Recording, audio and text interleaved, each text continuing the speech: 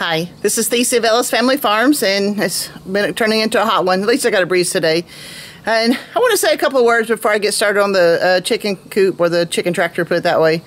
I don't know. I listen to a lot of podcasts, and I hear how some of you are getting discouraged because of all this COVID stuff. And I have to admit, I get that way sometimes too. Most time, I don't care. Most time I'm just sitting out here on the farm and doing stuff. But like I said, it was really difficult to source materials for this chicken tractor. I was up at the church this morning, and we're trying, because we have a clothing ministry, we just give the clothes away. We get some really cute stuff in that gets donated to us, and we give it to the people in our community. And in our community, it's not as bad right now because they've done a crackdown, but we have a lot of meth issues here in town. So, well, in this section of the county, whatever. So, these guys are needing clothes. A lot of them are just getting out of jail and need new suits of clothes.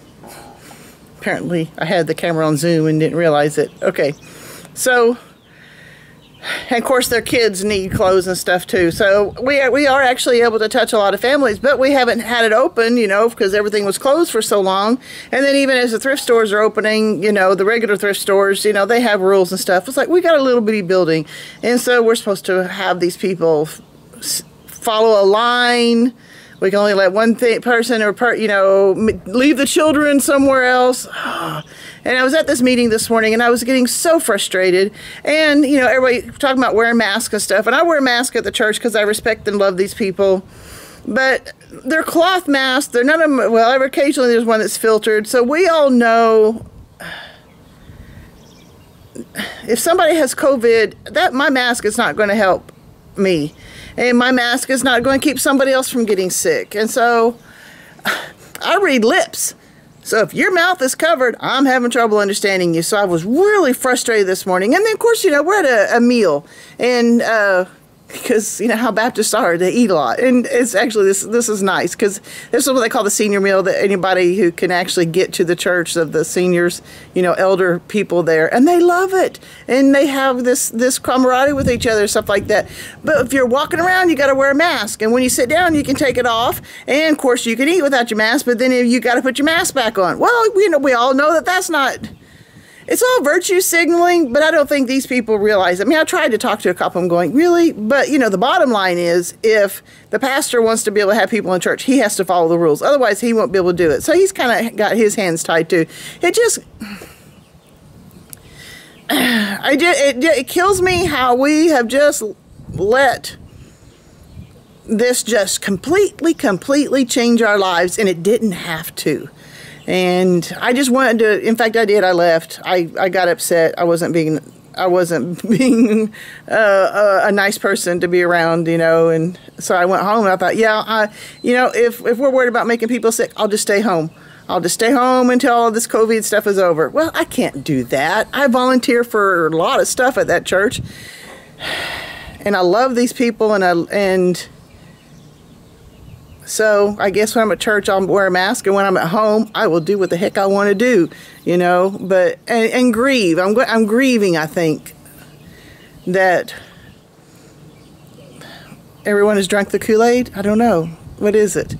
So I can't do anything about that. What is it? Circle of influence, circle of concern? Apparently I have no circle of influence, and my circle of concern, even though I love all these people at this church, my circle of concern is my farm. So I'm going to start working on my chicken tractor.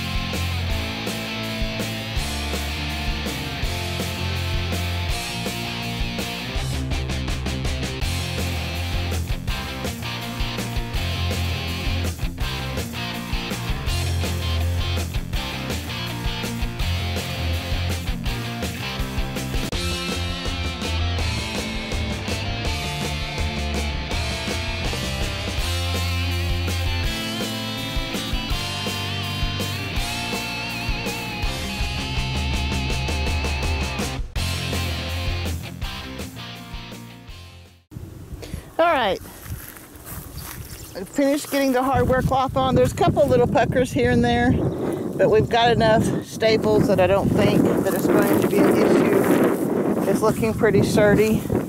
And we got wind, sorry. So it's all the way around.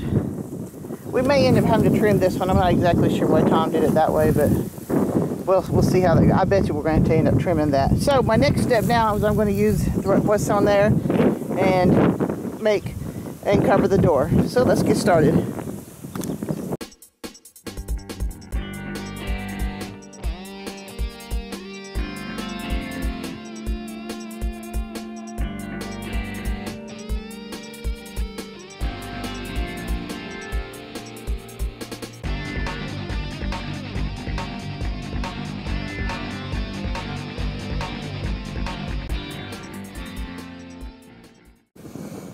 I wanted to show you the conduit pieces that Tom had done. He put, I know he put marks. I saw them somewhere. Maybe he hasn't. Okay. Anyway, the line here that says center, he said that is the center of it. But then the instructions say to 5 inches to the right of it, put another mark, and apparently that has something to do with how you set the conduit bender. So when we get to that part, we'll explain it to you again, but that's what those marks mean. Another thing that we haven't been able to source though, well, I mean, I can go buy one, but I don't want to spend $30 to $35 for a conduit bender for 4 pieces of conduit. So we were hoping that we could borrow some from friends because we got a lot of handy people around here, but apparently they don't do conduit bending. So now we're now trying to find a way to bend conduit. We may have to spend another $30, $35 for 4 pieces of conduit. We'll have to see. All right, Tom is helping me tonight, and he wants to show us some of the things he learned with it, because actually I'm glad he's doing this, because I probably would not have been able to do this by myself. But let's show you what we've learned with this one. Okay, when you're bending your 45s on the sides here, the book tells you to put the pipe bender at the end of the pipe.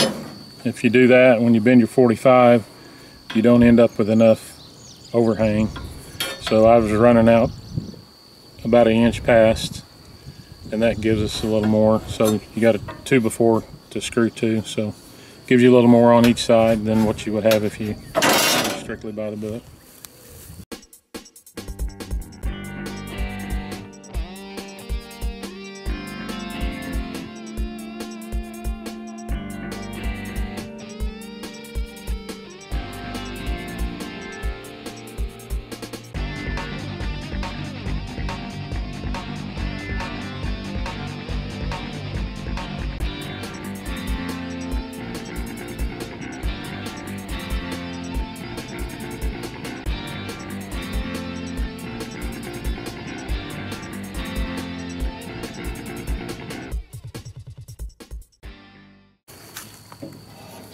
All right, Tom has drilled 2 holes in each end of all 4 of these pieces.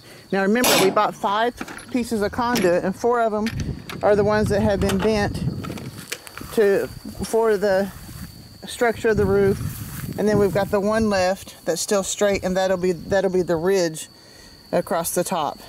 So I believe we're ready to go try to screw these into place. All right, okay, something else that we learned on this corner here too, not only did we need to come up a little bit further, but we had accidentally bent it too much, and they were not, we had kind of a thing where it wasn't matching up to the frame. So Tom actually straightened, he took a piece of rebar and he straightened it a little bit more, and so now these are matching up to the frame more securely. Yeah, so you can see that in there, it's right up against the wood, and that's what we want. So that's another thing that we learned as we're going along here.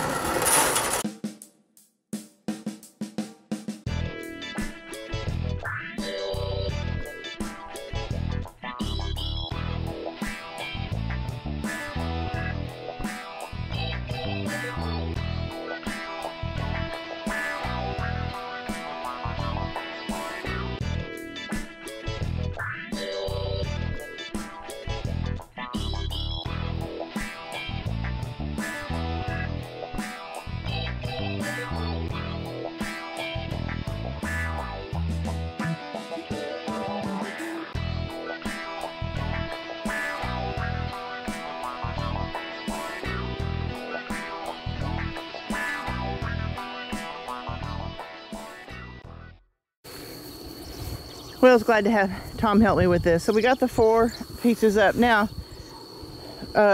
because I don't know, we'll check this out. The chicken wire is 4 foot long or wide, and that's what we did. We spaced this 4 foot because we didn't want to put anything here because that'd add more stress to an already stressed joint. And that left, so we've got 4 feet space here for the chicken wire and another 4 foot space over here with chicken wire, and this left 2 feet in the middle. And we're trying to decide what we do with the middle with it, and we'll get to there when we get there. But that's what we got so far, and I've got the piece on top. I can put it on tomorrow, and we can start wrapping this thing up. Well, I have to finish the door and put it on, but wow, finally coming together a little bit. It's looking pretty good. Well, that's all I got for today. The sun is about to go down, so I'm going to set up for the sunset, and I'm going to go take a shower, try to get my crazy hair under control. But I'm pleased with what we got done today, and I'm pleased that we're getting something done. So yeah, but maybe we can get the rest of it done tomorrow. I hope so. I don't know, but whatever we get done is one step closer than where we were the day before. Remember, if you like this video and other videos like this, subscribe to my channel and share it with other people, especially other people like me who don't know what they're doing. And we're not stopping. We're going to get it done and bumble our way through it. And so you can see that no matter what, we keep going, and we're going to take control of what we eat and how we live. And yeah, subscribe. Thanks.